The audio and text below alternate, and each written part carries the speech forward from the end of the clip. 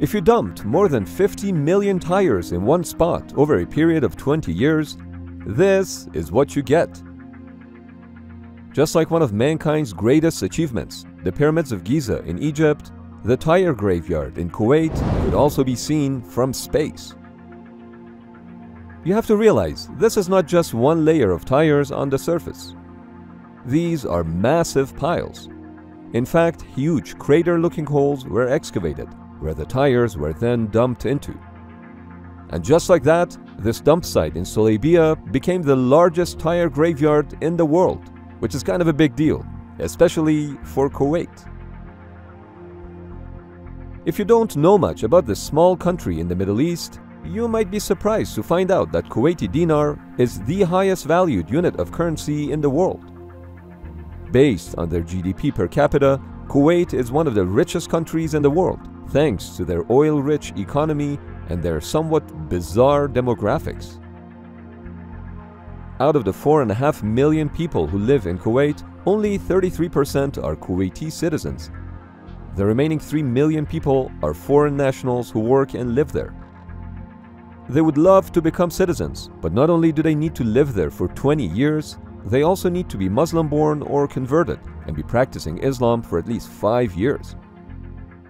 For such a wealthy country, hosting the world's largest tire graveyard wasn't a good look, especially considering that their neighbor, Qatar, was hosting the 2022 World Cup. So the government finally took action and the rubber met the road.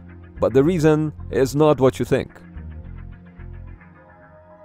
Between 2012 and 2020, there were 3 major fires at this tire graveyard. These fires were due to the high air temperatures in the country. Huge amounts of toxic chemicals were released into the air during these fires. The fact that the tire graveyard was located right next to the residential suburb of al-Jahra didn't help, with the residents being fed up with these recurring fire incidents. To really appreciate the magnitude of this problem, this is what that huge fire looked like from space. That's just a small corner of the tire graveyard. The thing is, massive tire fires are not uncommon. In February of 1990, a pile of 14 million tires at a dump location in Hagersville, Ontario, Canada was set ablaze by 5 teenagers. Despite firefighters' best efforts, the fire burned for 17 days, forcing 4,000 people to evacuate their homes. So after repeated fires, the government of Kuwait finally announced that multiple facilities would be established in order to relocate the tires and recycle them. And I gotta say, they seem to have delivered on their promise. A comparison of the satellite photos shows that by September of 2021, all tires had been moved from their original location to multiple recycling facilities. But what did they exactly do with those 50 million tires?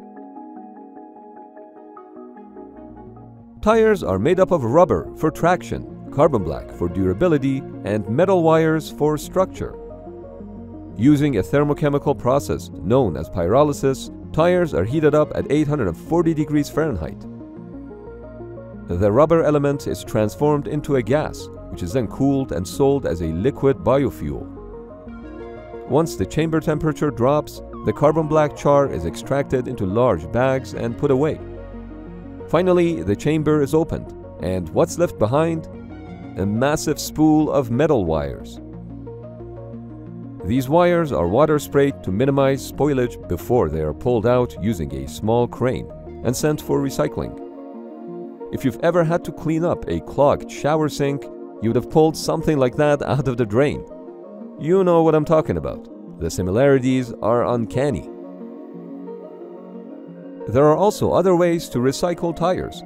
Shredding is one of them. The rubber bits are then pressed and turned into things like rubber tiles, which can be used in construction.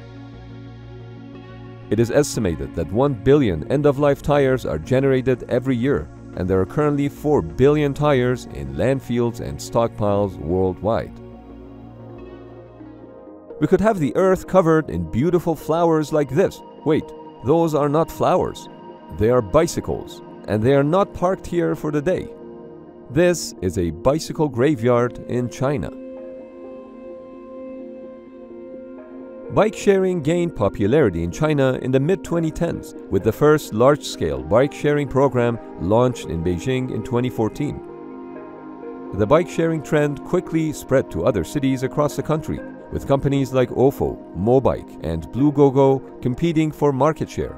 And that meant large-scale and quick expansion of many bike-sharing companies into many cities.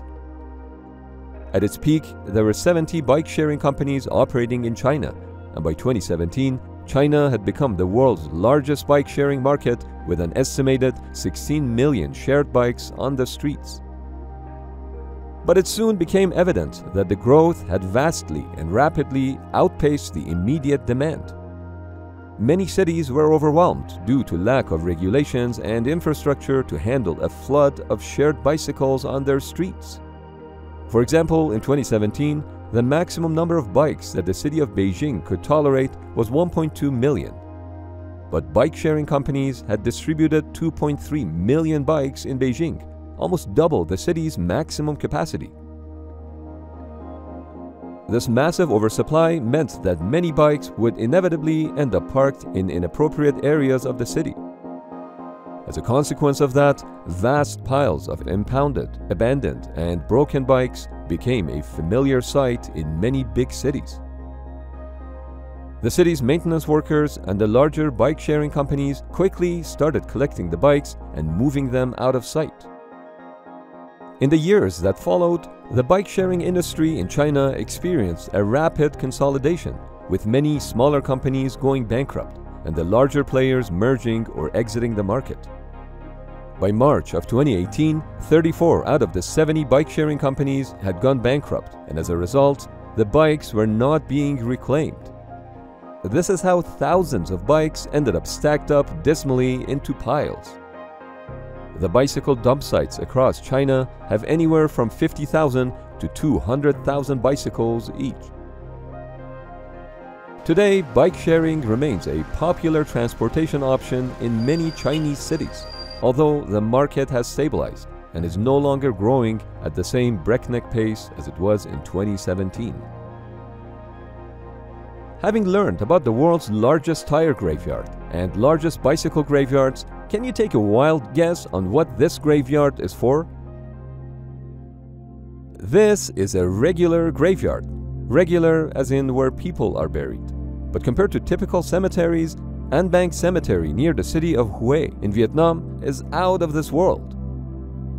But with the widespread poverty throughout most of Vietnam, how could these villagers possibly afford building such elaborate and expensive tombs, some of which cost more than $70,000? For reference, the average salary in Vietnam is about $150 per month. These Vietnamese villagers believe that having a decorated tomb will bring the family good fortune. Honoring their ancestors is an important part of Vietnamese people's lives.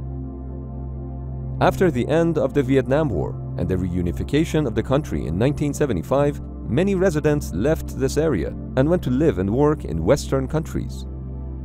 They would then send money to their relatives back home, and with the favorable exchange rates from US dollars to the Vietnamese dong, that's their currency, An Bang became one of the richest villages in Vietnam. The residents invested a big portion of that money into building these elaborate tombs, decorated with colorful mosaics, dragons, and towers.